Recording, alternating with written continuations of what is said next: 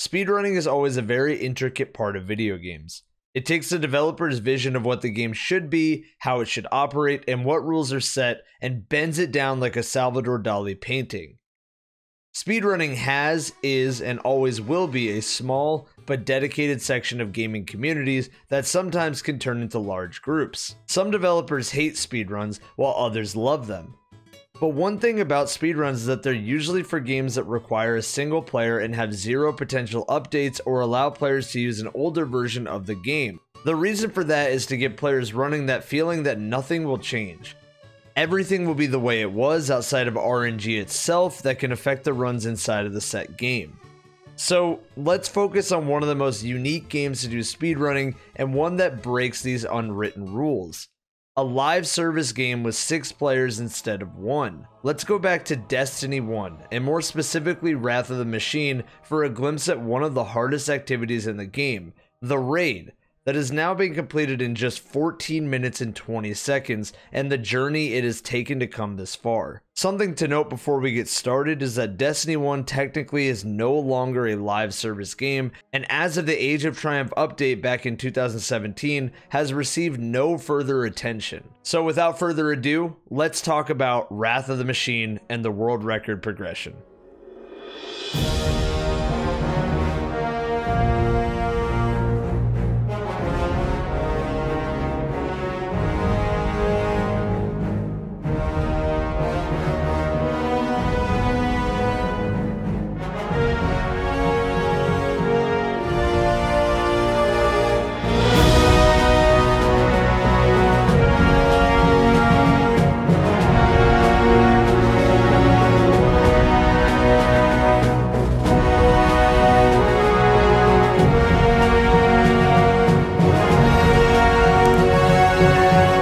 Some footage in this video is from players around the community. Their links will be in the description of this video, as well as the music too.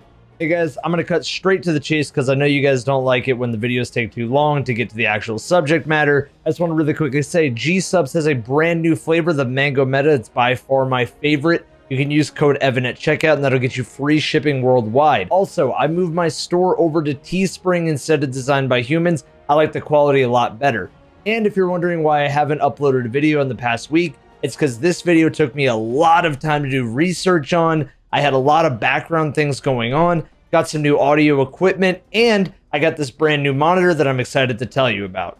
Let me introduce you to the BenQ EX2710, a 27-inch, 144Hz FreeSync and HDRI monitor.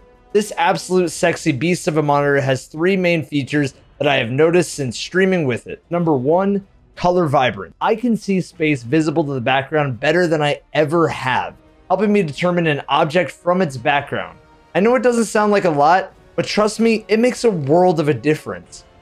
Number 2 was the lighting, and more specifically the light tuner, which lets you choose up to 20 different color options and find the one most vibrant to what you're looking for. I'm gonna be honest, I really like this feature. I love the variety that they have to offer with it. And number 3, which goes hand in hand with number 1, was the black equalizer. One thing I really dislike when I play games is not being able to see dim or darkened areas in games, especially when it's bright outside, so you get that glare. When it's dark, even then, I hate not being able to see it. So the equalizer being able to show me enough without overexposure made a world of difference. Add all this with the FreeSync to not have any screen tear and 144Hz refresh rate, and I'm telling you, this monitor is an absolute unit. Thank you so much to BenQ for sending me one, and if you want to check it out yourself, I left a link in the description. Enjoy the video, guys. I'm going into this partially assuming you know how this raid works before I get started breaking down some key mechanics in this. If you don't, I highly recommend you watch my video on this raid, which goes into detail on how encounters work. But even if you didn't watch that video and are new to this channel, I will try my best to guide you along because there is a lot going on here. Wrath of the Machine was the 6-player raid activity released on September 23rd, 2016, and it was originally cleared by Team Redeem in just over 2 hours on day 1. But this raid truly attracted some serious love for being fast-paced and everyone on the team being in charge of moving together as one unit throughout. The raid has 5 encounters, not including the in-between jumping puzzles, and lots of nuance in tackling each one. The first and second encounter are the same boss with slightly altered mechanics. The third encounter, the siege engine, is the most unique, with parts needing to be returned to the vehicle before time runs out, and the final room having a lead-up balls throw mechanic into a great final boss fight. I want to lay out a disclaimer that some of this won't make sense unless you played this game yourself, and unfortunately this video would be too long if I broke down every little thing, but I will try to do my best to showcase everything in a way that would make sense to anyone watching. Wish me luck, and here we go.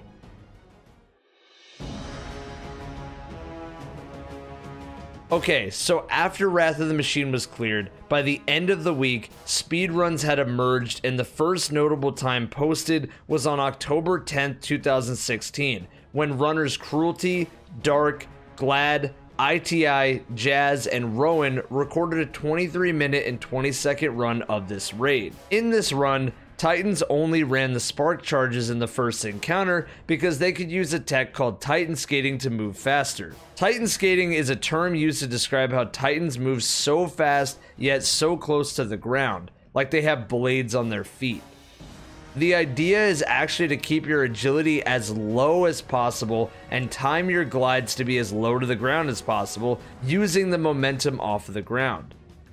The exotic Twilight Garrison helps a lot with this, as it allows the player to get a burst of momentum forward and carry that momentum into their skate, and overall for changing direction, this exotic is great. For damage on this encounter, the team used a debuff specific to Titans called Melting Point to do 50% extra damage, and they used the Destiny Classic Rocket Launcher, Galahorn, for damage too. Moving forward to Vosik Phase 2, the team used another Destiny Classic for the kill on this boss. Sleeper Simulant and the Golden Gun Hunter Super with the special exotic helmet Celestial Nighthawk. Celestial, for those who don't know, takes all 3 Golden Gun shots and compresses it into one large shot. Tether and Melting Point were also used here, but Melting Point was preferred because the Tether only applied a 33% debuff. For the Siege Engine, the encounter was run normally, but with Titans using hammers to clear adds out of their way near the beginning. Everyone picked up the parts whenever possible to get them onto the large Siege Engine. These parts are on a timer and slow you down when you pick them up, of course, and add in slowing mines and adds, and a great run can turn into mush if you're not careful here. Once this encounter was cleared, 5 players ran forward to the next encounter, with the last person staying behind and riding the Siege Engine off the wall. The reason for one player staying behind on the Siege Engine is because the game will kill you if you go too fast, because technically you're still in the last encounter and it just defaults to a wipe screen to prevent any unintended consequences from happening. For reference on hard mode Wrath of the Machine, this is what stopped Team Redeem from grabbing a world's first.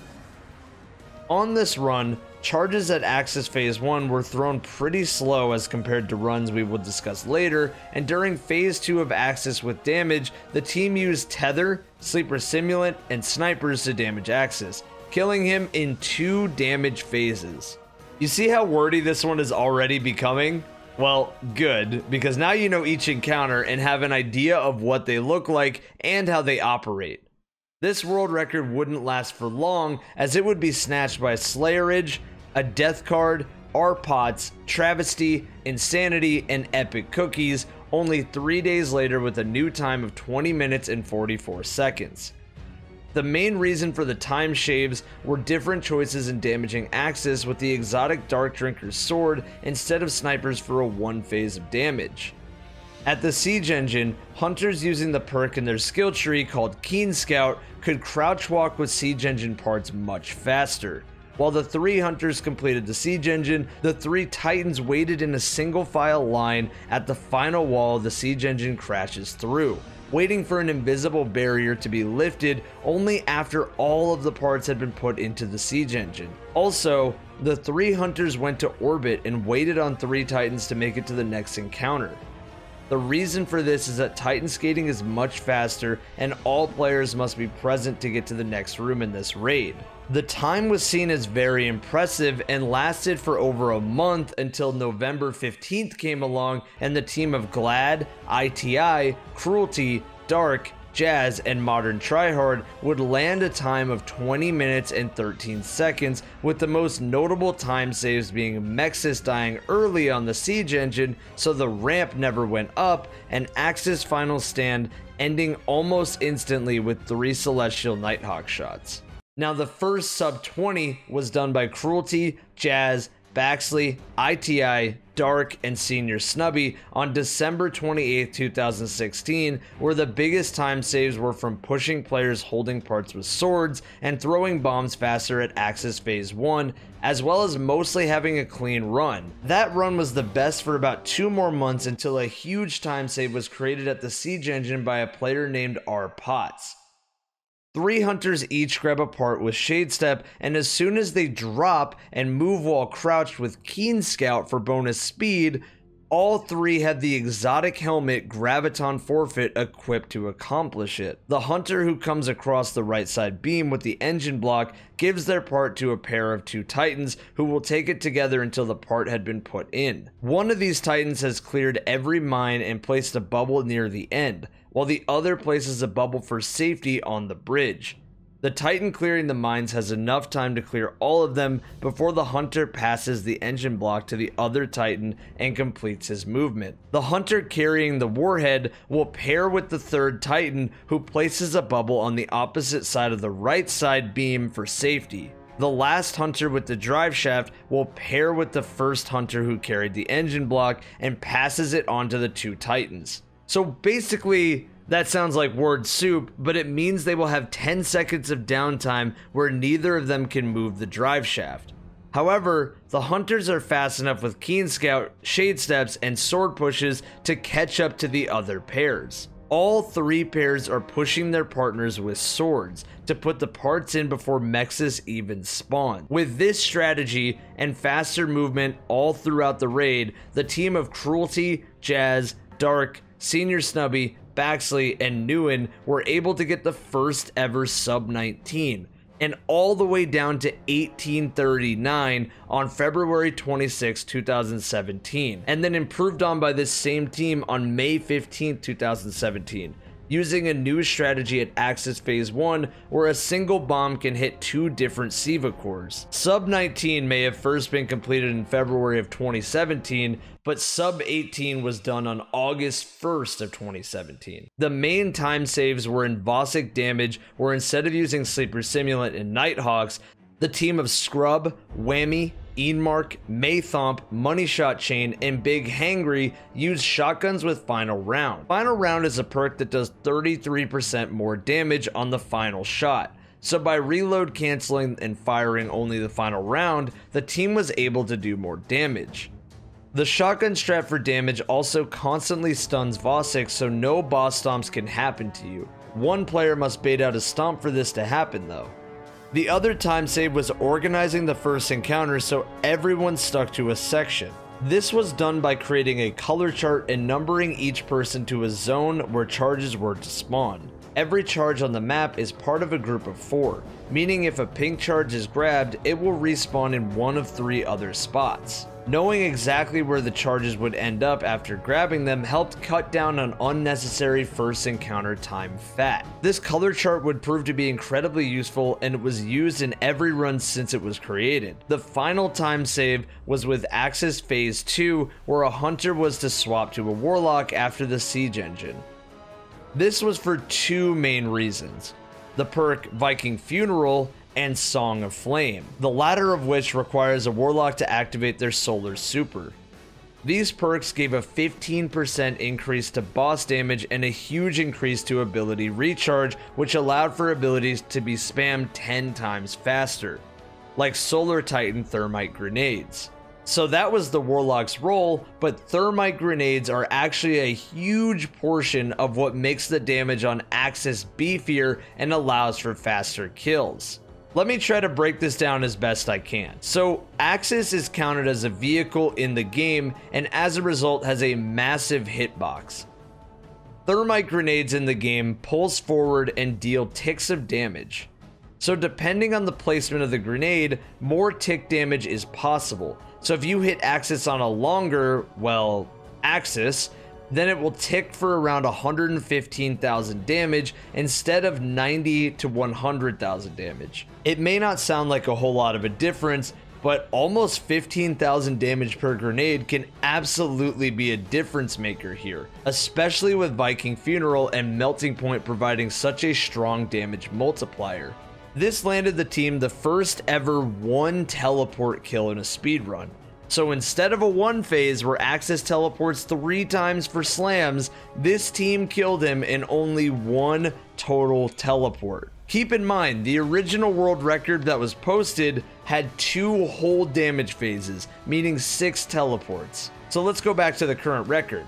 It would be later optimized by Baxley, Sam I Am, Cruelty, Sweatcicle, Lumpy Llama, and Indica on August 24, 2017 with a time of 17 minutes and 24 seconds, and would not be beaten for almost a full year because of how impressive the run was, but also due to teams not running it as much since the release of Destiny 2 in September of 2017. Eventually though, the record would be beaten on August 22nd in a time of 17 minutes and 20 seconds by Cruelty, Jazz, Sam I Am, Scrub, Money Shot Chain, and Wakas Flockas. The main time save being Hunters going to orbit on transition to Vosic Phase 2, while Titans move forward, then popping a special ammo synthesis when being revived. A special ammo synthesis is an item in-game which provides full special weapon ammo, but has 5 minutes of cooldown after using it. The only time this would ever be expanded on would be in Destiny 2 when rally flags became a thing, but there was none in Destiny 1, so you had to choose primary, special, or heavy ammo synth and wait for 5 minutes. With that in mind, this gave them shotgun ammo for the kill on Vosic, and this record would be the only one for an entire year and wouldn't be improved upon until March 9th of 2019, where Axis Bake, Sam I Am, Wakas Flockas, Reaver, Eonix, and Atomic would grab the first ever sub 17 with a 1647. With this run, some serious new tech was introduced. Number 1, emote breaching. There is a taunt emote inside of Destiny 1 which allows players to move through geometry because a piece of them is through the wall enough that the game registers that they're on that side of the geometry for a split window of time. This is executed in 2 different ways: the quick breach and long breach. Getting close to certain geometry in the game and having your left side pushed up against it while sitting still and crouching, then using your D-pad to use the taunt emote, the player model will push their hands out to taunt. The player then uses that window of when the hands are extended to click in their left stick and sprint while also pressing B to get up, and they move through that geometry. The other way is the long approach, and on the right side, or what's known as the backwards wall breach, where players will have to do the same thing, but wait on the second portion of the taunt emote to execute. From my own experience trying this is a very difficult trick to pull off and will require a few hours of practice before you can have somewhat of consistency with it. So it's almost a frame perfect trick, but maybe not quite. Hold on, do it again. Bro, fix your legs. I don't know. We're doing the crab walk. Ew. Fix your. Stop swimming, dude. He's doing yoga, dude. This was used in the first encounter to send one player forward to Vosic Phase 2 while everyone else stayed back to fight the boss. Then after the retreat, returned to orbit. The other player then started Vosic Phase 2 and immediately wiped to allow the fire team members to join back in order to prolong the wipe screen. This strategy was very controversial because the in-game timer pauses for over 2 minutes while the whole fire team waits at the wipe screen. Now, this run also had 6 Titans till the siege swap for the Warlock's Song of Flame later, and that is for the second piece of tech here, the part glitch. Discovered by Reaver, This glitch was to pop the Solar Titan Hammer Super, then wait for the super to get low, and then when it got there, the players had to throw the last hammer as they were picking up the parts to the siege engine. Basically what this does is it'll cause the game to think that you have the part in your hand without it actually being in your hand. It's like the game is paused in that moment and doesn't know how to make up its mind, allowing the players to Titan skate with the parts and swap to the part whenever they want. The other 3 Titans wall breach all the way down to Axis Phase 1, while the 3 on the siege engine go to orbit and one of them swaps to a Warlock. Now let's just pause for a moment. I know that sounds like a lot to take in, and it is, but this is one of the reasons why I wanted to cover this story. The tech involved to get this record down is truly spectacular, and we still have a bunch of time saving left to do. Like May 11th, 2019, where the next record was to be set by Axis Bake, Atomic, Wakas Flockas, Mythic, Innate, and Reaver, and the time save here was having 2 players now going forward and emote breaching to Vasic Phase 2, while the other 4 completed the entrance, and that the part glitch at the siege engine was completed much faster. This run was completed in 16 minutes and 21 seconds, with the sub 16 getting closer and closer. Now we're gonna jump forward to July 29th, when Axis Bake, Reaver, Wakas Flockas, Mythic, Eonix, and No Good landed a 1604 and discovered how to time lock the new mission banner after the siege engine. So let's break this down. A time lock in Destiny speedruns is simply when the encounter or objective is being completed as fast as the game allows. In this case, 3 players stood at 3 different checkpoint spots to trigger the new mission banner as fast as possible, meaning the speed of the run was now determined by how fast the other half of the fire team could get to Axis. Destiny sort of works on triggers, right? So a player may be ahead of an encounter and onto another, etc., but the game will not allow them to progress unless the previous encounter has been beaten and some kind of trigger like a chest spawning, new mission icon, pops up.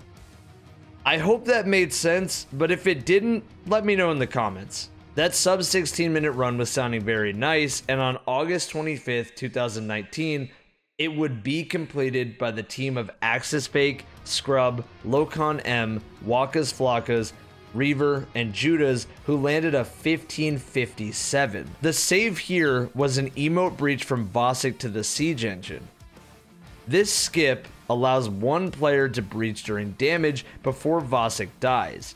The skip is timed to let the player advance to the siege engine and just beat out the joining allies back to Vasic if the team kills Vasic in time, therefore saving that much time. This run would be improved on the next day with a 15-minute and 40-second time with some optimization in the setup, but really the funny part about this run and why it was important to include was Scrub losing Xbox Live Gold and needing to be replaced by a player named All in All mid-Axis Phase 1 and still grabbing a world record in the process. I ran out of Xbox. This is nice. I don't have any money. The next record set on September 18th, 2019 was completed in 15 minutes and 35 seconds by Axis Bake, Scrub, Grandpa, Locon M, Judas, and No Good. This record introduced the special box skip. Similar to the emote breach after Vasic mentioned before, a player leaves the encounter before Vasic dies and goes above the parkour section. He uses the exotic Twilight Garrison to dash into a trigger only a few pixels wide, teleporting him right to the top of the special box at the wall. This lets him kill every ad sooner, saving over 30 seconds on the run. This run also had a Warlock the whole run to provide Viking Funeral for Vasic and Nova Bomb for the siege engine to ad clear. This meant only 2 players go to Axis Phase 1 instead of 3, since the 3 Titans that are part of glitching would be too far behind and a Warlock would be too slow to get to Axis before the new mission banner appeared. Remember this, the people who aren't going to Axis leave once the siege engine encounter is done, leaving everything up to the 2 Titans. Now, October 6, 2019 would set an improved record of 15 minutes and 21 seconds with power sliding being introduced. Power sliding is another tech in Destiny 1 because there is an artifact called Memory of Fellwinter from the Rise of Iron DLC, which grants the player double amounts of strength and discipline for more grenades and melees, but at the cost of their super. So, here's the cool part about this. If the player swaps to this artifact, then pops the Arc Titan Death from Above super, the game will allow the super to be popped, but cancel the animation after a few moments because it takes the super away, allowing the player to power slide at ridiculous speeds. This is a really cool piece of tech that allows for players to skip the Oryx ship puzzle and is now used to speed to Axis. That would be the final run set in 2019, and it would take all the way until March 20th of 2020 to grab the next run in a sub 15 of 1458 by Axis Bake, Scrub, Wakas Flockas, Eonix, Jazz, and Reaver with a well-optimized run using the same tech. The same can be said for the 1448 run on April 2nd, the 1422 on July 14th by Danger Bakes, Duality, Grandpa, I'm Not a Zoomer, Shinju, and Twoozy, and finally, the current world record run of 1420 on July 15th of 2020. This world record run in 2020 by Axis Bake, Scrub, Wakas Flockas, Kylo Brent, Atomic, and Eonix contained the main final saves in these run, being a better Axis damage rotation on the final run. One player going to Axis also does not power slide until the long staircase at the Alienware computer. This means they need to skate nearly perfectly to beat the new mission banner and avoid a time loss. Now that is the current day run, down from the days of 2320 and now to a 1420. A 9-minute time reduction, and according to the world record team, a lot more to improve on, including a sub 14 and killing Axis before final stand even happens, making him the first boss to ever have this done to them. Whew. So that is the world record progression, and I couldn't tell you one main reason for making this video. I wanted to try something new, show off what speedrunning in a game like Destiny are all about, and hopefully learn some stuff along with all of you watching this as well. I'd like to thank the world record team for helping me get the facts together on this one, and I'd like to thank all of you for watching. If you did enjoy this type of video to the channel, a like would be greatly appreciated, as well as a subscription. If you want to see this type of content again, you can tell me on my Twitch and all my socials as well, at EvanF1997. And anyways guys, thank you so much for watching, and have a wonderful day. See you later.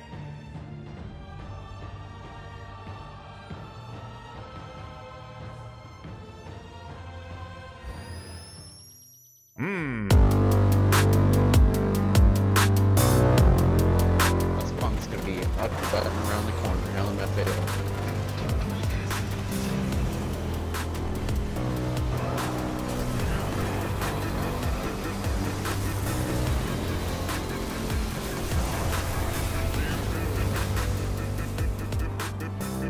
Yeah, good son. Good son. Oh! What? What? What? What did I do?